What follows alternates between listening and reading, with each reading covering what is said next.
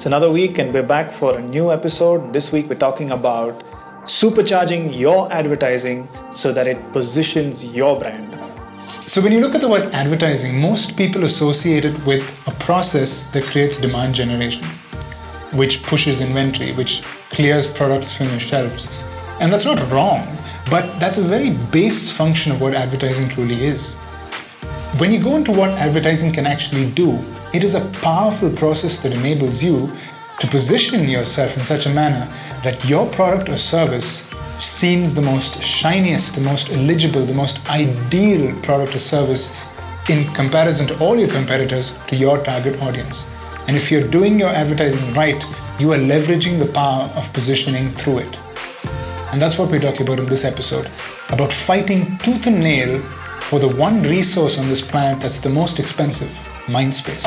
So this is a two-part series. This is part one of it. So what are you covering on part one? So in this episode, we're going to be doing a deep dive into the term brand positioning. What is it all about? We're also going to be sharing a 6-step process by which people can start playing around with creating their own positioning strategy. And we're going to go behind the scenes on one of the most controversial campaigns that we ever produced, which we believe is an ideal example of a campaign that had two roles. It pushed inventory and it also positioned a brand very strongly. And that was for a company called LivingWalls. That's awesome. Sounds like a great show. Let's start it. Yeah. Title sequence.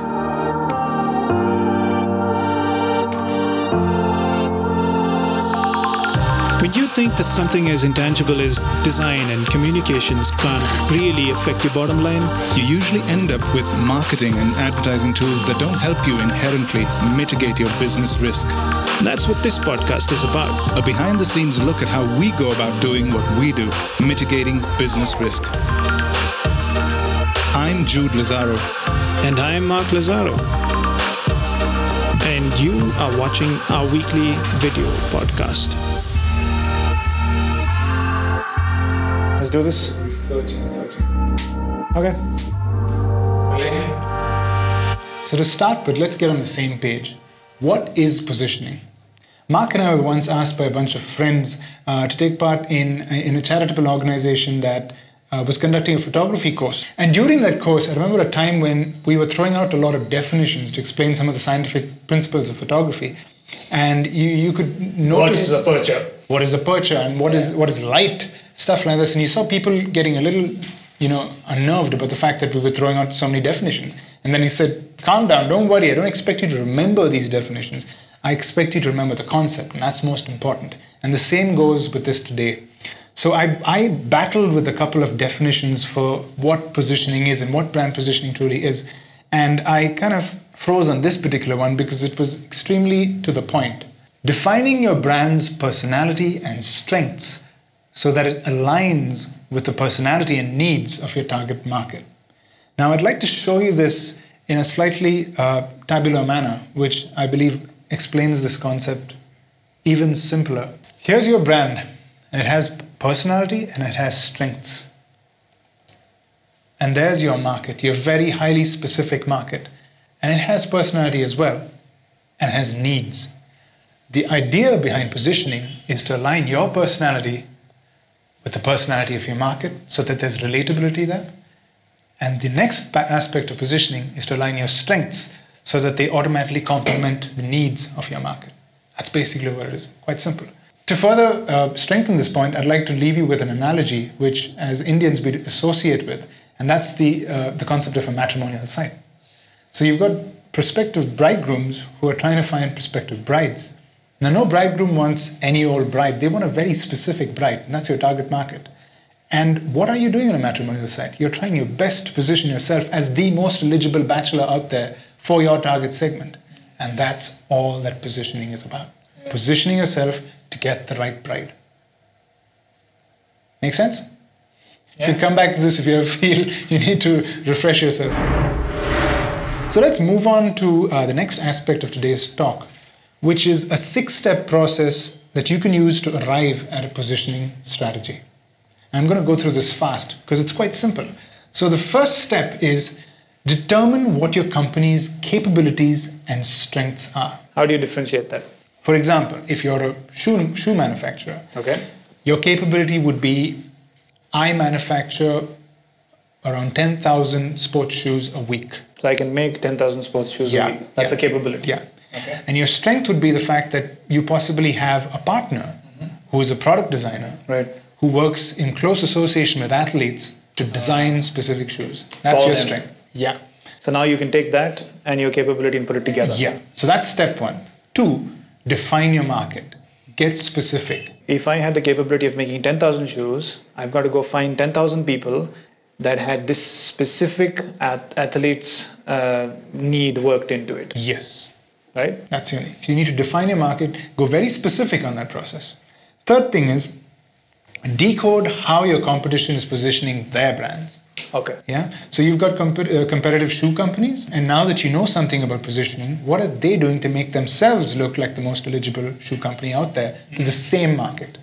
Decodify it and keep a list of this. The reason you need to do these different steps is you're never done with one. After you reach point 3, you may want to go and tweak 2, or you may want to tweak 1 a little bit, just to make sure that you're now even more relevant. So the fourth step is create a character sketch for your company. What's a character sketch?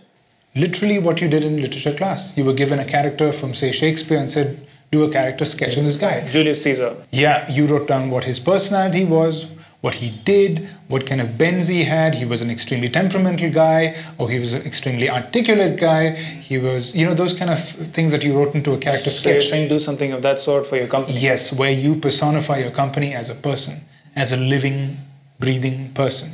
What would this person look like? What would he feel like? What would he be like to interact with? After you're done with that character sketch, you can now move on to step 5, in which you compare this sketch that you've come up with to the average personality of the leadership of the company that's running this brand.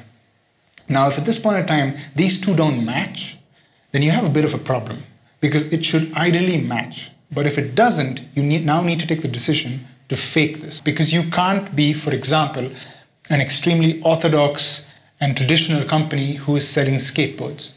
It's just not going to work. You're not going to relate to your market. If you need to get out there and fake it so that you can create a connect with this market, even though you produce the best skateboards out there. You may have the technical knowledge to produce a great skateboard, but you do not, as a personality, align with your market.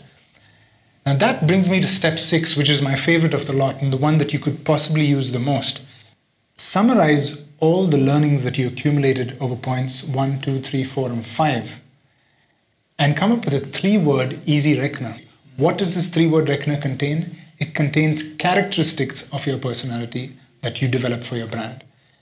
Characteristics is the key word here. For example, traditional, formal, and informative. This is a particular brand. I'll give you a contrasting brand. Fun, guy next door, nerdy. Those are characteristics. Yeah? Do not confuse these with words that describe your product, like quality products, unique, one of a kind. That's not what I'm talking about. You're talking about characteristics. So you're saying whenever you produce a piece of advertising, it passes through this personality check, so to speak. Yes, personality check. It's a great word to use. Personality check to confirm that your messaging aligns with the personality or the personification of your brand. Yeah? Don't get confused with your product. This is not the same thing. So let me do a quick conclusion. We learned today that positioning is all about taking your personality and your strengths and aligning them with the personality and the needs of your target market. Then we moved down to a 6-step process in which you started with defining your capabilities and strengths. You moved on to defining your market. You then did some homework and decoded what your competition was doing with their positioning strategies. And then you created a character sketch, confirmed how true this character sketch was with the ownership of the company. And then you took all those learnings from step 1 to 5 and you summarized them into a 3-word reckoner, which consisted of 3 characteristics that define the personification of your brand, which you can use as a personality check for any advertising that goes. That's awesome. So shall we put this to use? Much like a definition of, aperture or shutter speed or ISO. Let's start taking some photographs, so to speak, And I think that's why you've lined up Yeah. the LivingWalls So yes, campaign. let's get down to the section of this episode that deals with LivingWalls and this particular campaign.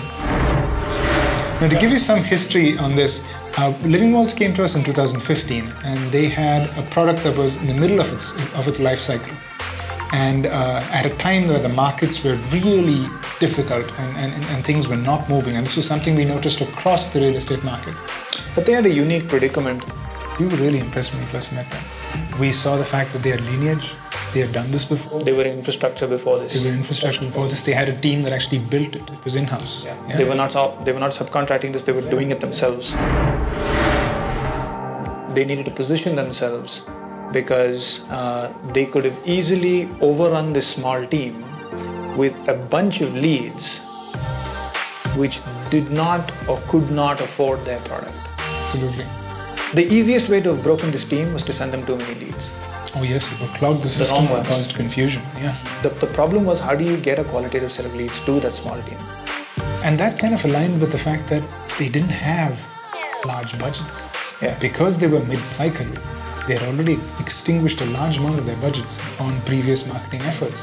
And there was not much left, but there was fixed inventory that still had to be sold. And I think the biggest challenge was their excellent product. They created an amazing product which was thought through, which was extremely different from the competition. It propagated a lifestyle which was, people can come home and entertain guests. And it was a very specific market, a very high-end niche market which needed positioning. The brand had to have positioning. Without giving away too much, because we have an entire episode on this, that's sort of the problem statements that we were faced with. So that's all we have for this episode, but don't worry, we're not leaving you hanging. I'm going to leave you with one of the ads from the campaign that we're going to go in depth with on next week's episode. Do not. Do not watch this ad. Please don't. It's YouTube, you can skip it.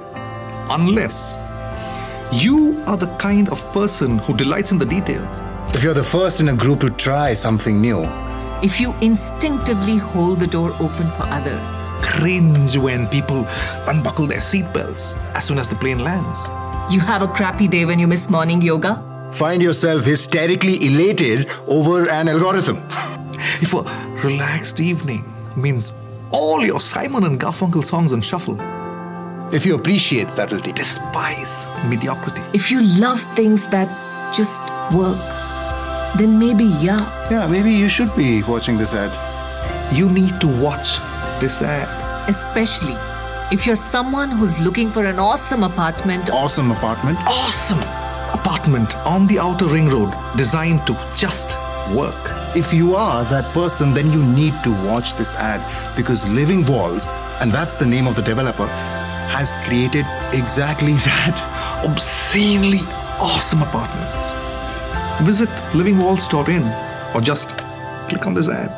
And please, don't tell anybody about this. Unless, of course, they're a lot like you. In which case, please tell them. You're the kind of neighbor we want. Yeah. You are the kind of neighbor we want.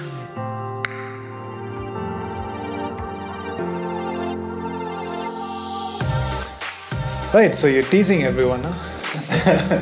No, but actually, if we get started, it's going to take another 15-20 minutes to cover this point. So don't forget to subscribe, like, and follow us on all of our social media platforms. We are on Instagram, we are on Facebook, we are on YouTube. Obviously, you're watching us on YouTube, and then yes, we are on LinkedIn as well. Depending on which flavor of us you want, you'll have to choose from those social media channels. I like the fact that we're breaking this down to a real world, story, and I can't wait to do next week. So.